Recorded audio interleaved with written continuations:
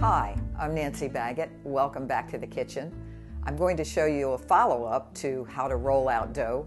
A lot of people have asked, what's the secret to getting beautiful cookies? And I'm going to give you some of the tips right now.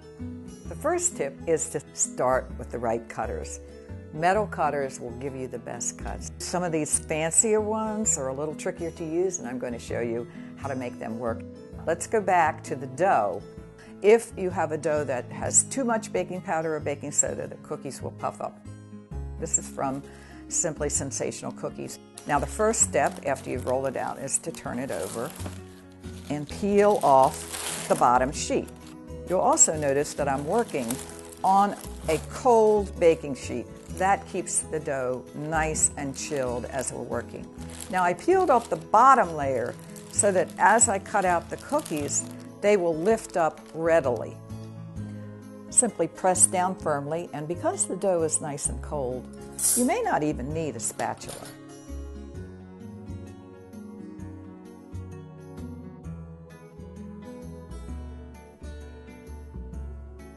When you're working with a slightly fancier cutter, it's a good idea, because the dough may catch in the grooves, to dip it into powdered sugar first. Press down nice and firmly, and then again, it will probably lift up. If necessary, push the dough out of the grooves like this. And then for a smooth look, just flip the cookie over so the marks and sugar don't show. So here you have it, Simply Sensational Cookies that are so easy to make.